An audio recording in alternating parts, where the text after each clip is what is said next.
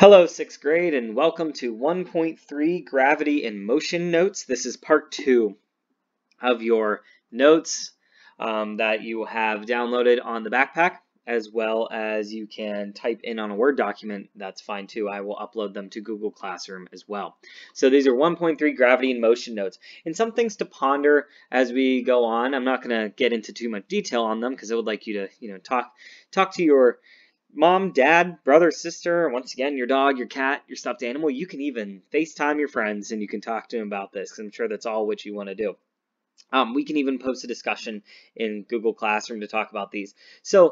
But at the end of these notes, you should be able to know the answer to these four. So what is gravity? How do we know it exists? How does it affect Earth? And why is gravity necessary? So another question for you, this might be even arguably more important than the other ones, is why does everyone from so long ago always look so mad? Well, couple theories is that I wouldn't want to sit and pose for a painting. It's a little different than a photograph. You probably had to pose there for hours. Also, dental hygiene probably wasn't a big thing, so they probably don't want to show their teeth. But really, most importantly, who is this? If you said Isaac Newton, that would be correct. So he's a famous scientist and mathematician, and he has many studies about gravity, motion, and how it governs space. So unfortunately, I can't click on that YouTube link because it actually boots me out of the screen recording for whatever reason. So I encourage you to follow that. It's kind of strange to watch it because it's actually a brain pop with Tim and Moby, the guy and the robot, but it's a British version of it. And they have it's the same cartoons, but they just have different voices, which is strange. But essentially, Isaac Newton was a very famous scientist and mathematician. He has a very interesting life. There's a lot of intrigue around his mathematical achievements, particularly though. Some people don't believe that he was as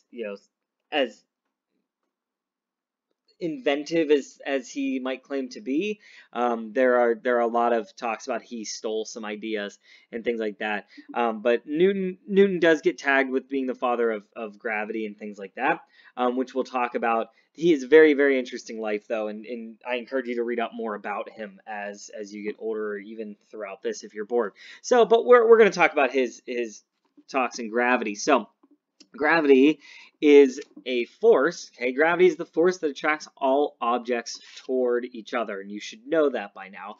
But Newton hypothesized that gravity, which is the same stuff that keeps us on the ground and keeps us in our seats and keeps us, standing and things like that, also keeps Earth and everything else in our solar system in orbit around the sun. So this is a vital principle to understand.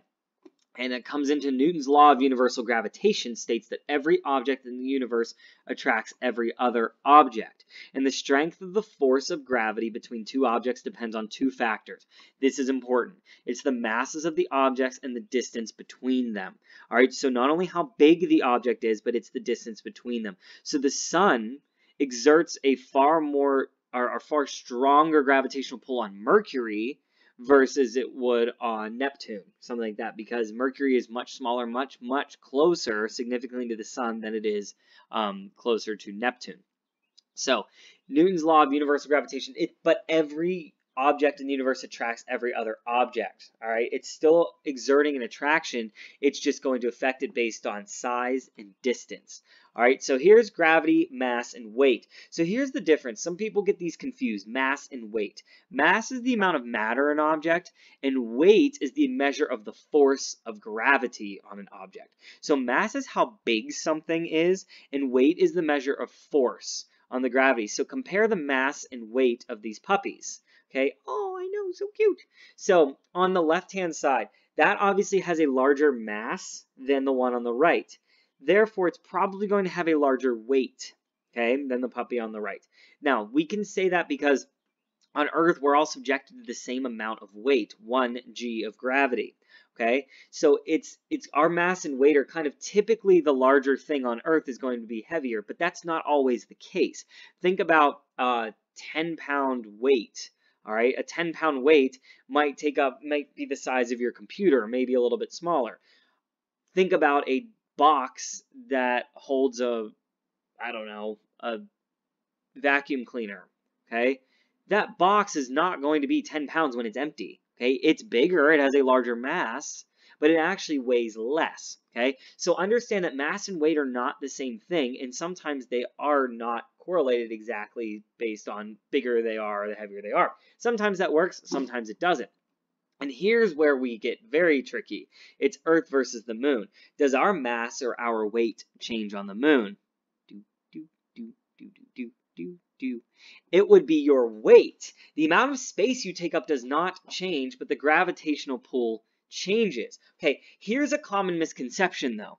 You're not losing weight and mass get confusing because if a large person goes up and they say, I don't feel like exercising, I'll just go to the moon, then I'll lose weight. All right. They're going to get up on the moon. They're still going to be the same size as they were on Earth. Their size is not going to change. They might weigh less, but their size is still the same. Okay, so that's where the correlation gets a little tricky because typically with people, it's the larger you are, the heavier you are, which is true. Okay, but if you go up to the moon, you'll weigh less, quote unquote, but you haven't lost any mass. Okay, and you're still going to be the large person that you are. And vice versa, if you're a small person, you go up, you're still going to be the small person that you are. So your weight on the moon is about 16.5% of your weight on Earth. Please ask me if you have any questions on this, because this can get a little confusing for us, because it's kind of, we use weight a lot of the time to signify someone that's much larger. And sometimes that has to do with your mass and the amount of space that you take up. So gravity, here's the second portion, the gravity and distance. Gravity is also affected by distance. The force of gravity decreases as distance increases, okay? So the force of gravity decreases as distance increases. So your force of gravity, as you pull away from something, you have less of a gravitational pull to it. As you go closer to something, it has more of a gravitational pull. They're inversely proportional. Okay, so the force of gravity decreases as distance increases. Ask me if you have any questions on that. All right, so you're probably asking yourself though, if gravity is pulling on everything, why doesn't Earth crash into the sun? Great question. Okay, it is a good question, but we have our wonderful, wonderful principle, and this is throwing it back to 5th grade, of inertia. Hooray! This is the tendency of an object to resist a change in its motion. So this force acts on objects that are both moving and not moving. The more mass an object has, the greater its inertia. Okay, so the more mass an object has, think about a semi-truck. So you have a truck and a scooter at the top of the hill. All right, remember, inertia is the tendency for it to resist change. They are both sitting at the top of the hill. They have inertia. All right, they're not moving, they're resisting a change. Then you change that motion, okay? You change their motion, you push them down the hill. The force of the truck, or the inertia of the truck, is going to be greater than the scooter because the truck is a much larger object, okay? So here's some examples. Remember, we talked about you riding in a car and it stops suddenly, you continue to move forward. You guys will remember this video from last year. Once again, I can't click on it, but you see that mannequin. When you hit the wall, the mannequin moves forward because he wants to continue moving with the motion of the car. That's an object's inertia. So the mannequin was traveling at 30 kilometers an hour, 15 kilometers an hour, whatever. 15 kilometers an hour, 10 kilometers an hour, 5 kilometers an hour, however fast it's going. It's moving at that speed. Then when it is required to stop, when an outside force causes it to stop, it's going to move forward, maintaining that speed of 5 kilometers an hour or 10 kilometers an hour, because it is resisting the change in its motion. So when we look at these baseball players, oh, I miss baseball. So when you look at the players moving, especially the player in the outfield, watch, that's actually Andrew McCutchen. Watch Andrew McCutchen hit against and bounce back, because if there was no wall there and there was no gravity, he would continue moving into the wall and keep going. The wall is forcing him to make a change. His inertia is directing him towards that wall. Gravity is pulling him back down. Gravity is allowing him to not keep floating up all the way up in outer space. The ball falls down, okay? Things like that. The batter swinging and hitting, okay? The ball traveling towards the mound. All right, the ball traveling would go in an infinite direction. It would go the same. The ball is inertia. It's moving in one single path. And until the batter swings and changes the direction, that ball would move infinitely. Okay, well, obviously the forces of gravity work on that as well. So there's lots of forces working there. All right, so this is going to be Newton's first law of motion, which we all remember. An object at rest will stay at rest, and an object in motion will stay in motion with a constant speed and direction unless acted upon by a force.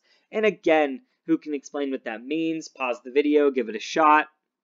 Okay, exactly. So an object will continue to move, or an object will continue to stay still unless it's acted upon by a force. And that force can be anything. Okay, and this applies to space, all right, and I'll show you in just a second, but think about just sitting there. Your pencil will not move unless you move it, unless you pick it up. Your water bottle will not move unless you pick it up, or unless an earthquake hits, or a gust of wind, or some whatever, all right, or you will continue to move something, an object will move unless it is forced to stop, and a lot of the time what's forcing it to stop is us, or gravity. All right, and this applies. Oh, we do have some music, but I'll play it momentarily. Newton concluded that inertia and gravity combine to keep Earth in orbit around the sun and the moon in orbit around the Earth. So Earth is moving in a constant path around the sun. It's moving around the sun in a constant path, so the gravity and inertia kind of balance each other out, and the inertia keeps it moving.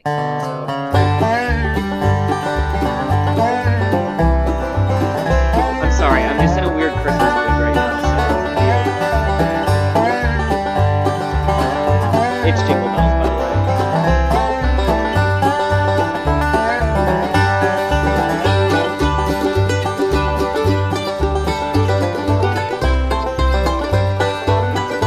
So once again, Newton concludes that inertia and gravity combine to keep Earth in orbit around the sun and the moon in orbit around the Earth. Hey, and then I have, hey everybody, let's review. So once again, this is going to be a review for the whole 1.2 and 1.3. I'm not going to take up any more of your time. All right, you can pause these and just do them again to practice. There is a review worksheet, but congratulations, you guys just learned some science. I'm proud of you. All right, so at the end, there is a review worksheet I would like you to complete as well, just to review 1.2 and 1.3 together. Thank you for watching. I appreciate it. I'll see you later.